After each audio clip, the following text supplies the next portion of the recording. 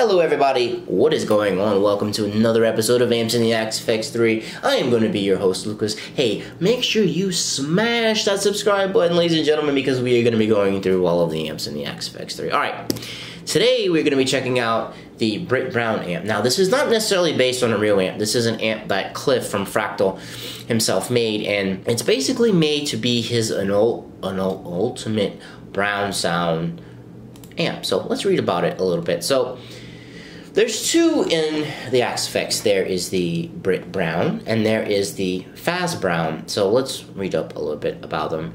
So what exactly is the Brown sound? Well, the Brown sound is a very low frequency that when produced and heard by human beings, it forces listeners to shit their pants relentlessly. Yes, and I agree with that very much. This is all coming from Yxamp. I'm going to put a link to that down in the description down below. So the Brown sound is just kind of like Eddie's an ultimate tone, and he had that forever, and supposedly Eddie himself said this is the difference between being just loud and having what I call warm Brown sound, which is a Tony sound. A Tony sound. Okay, cool, Eddie. That's cool. So, like I said before, the Brown sound is just Cliff's kind of take on it, and Brit Brown is a personal take on what the ultimate Brown plexi should be. It's based on the 100 SLP with the Arduino mods and a few Arredondo, yes, learn how to speak, Lucas. Arredondo mods and a few little voicing tweaks.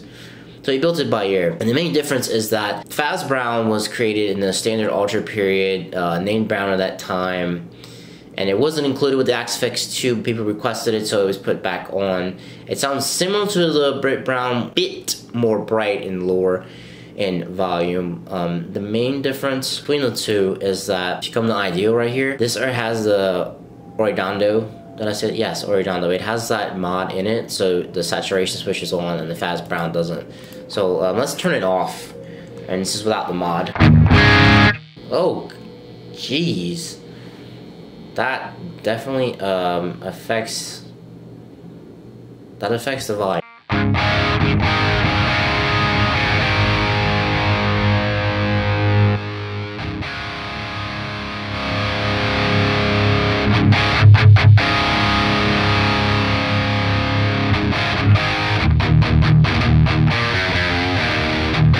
I like it with it on, so it's gonna stay on. Sorry for blowing your ears out there. Guys, I did not touch anything in here. Stayed basically an authentic tap. Pushed it a little bit, didn't push it too hard. Got a little bit of drive going on there. I gave it a scoop because it does have that ferocious midsection that all Marshalls have, really. But this amp's really cool because it's very ferocious. It sort of kind of reminds me of the Brit Super, which Cliff also built that one by ear. That one was to be based on the amp number 36, the Super Lead that Slash used for Appetite for Destruction. I'm gonna put that up top so you can check it out if you want to check that out. Let's do EQ on, EQ off.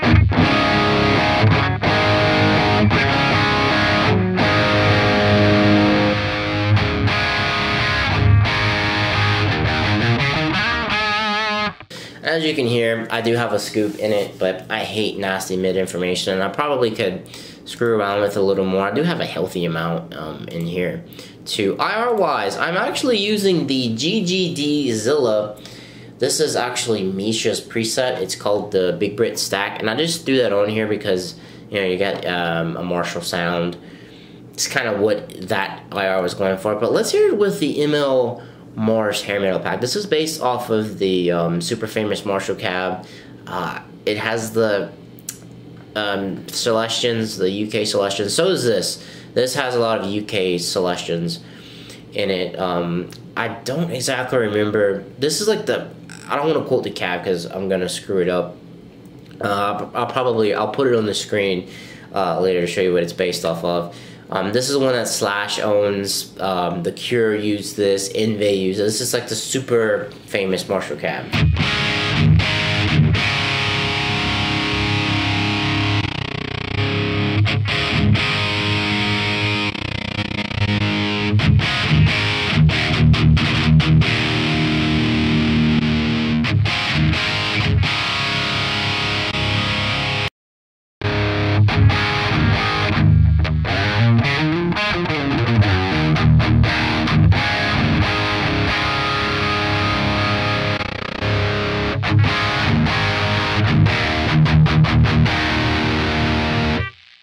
Guys, proximity and smoothing are so great. They can make anything sound like amazing. Because watch, this is what it sounds like with nothing on it.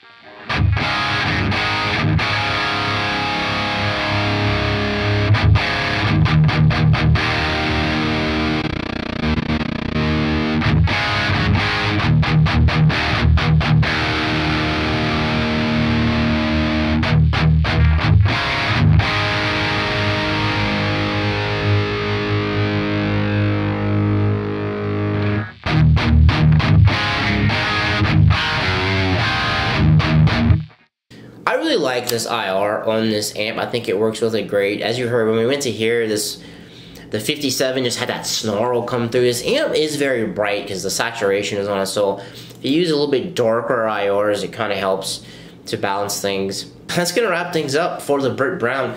I really like this amp. I think this is one of my favorite Cliff-made amps in the Axe-FX3. I sometimes don't jive with the Cliff-made amps in here, but I really did jive with this one. It's great. It's cool. I know purists may or not like this amp right here, but if you're straight up going for like a Van Halen sound, this one's perfect. If you want that super hot rodded Marshall sound, this one does it very well. Alright guys, if you thought this video was really cool, smash like for me, appreciate it, and let me know your tips and tricks with this amp in the comments down below. Let me know if you use this amp. Alright guys, that is gonna have to be it for me. I'm out. Peace.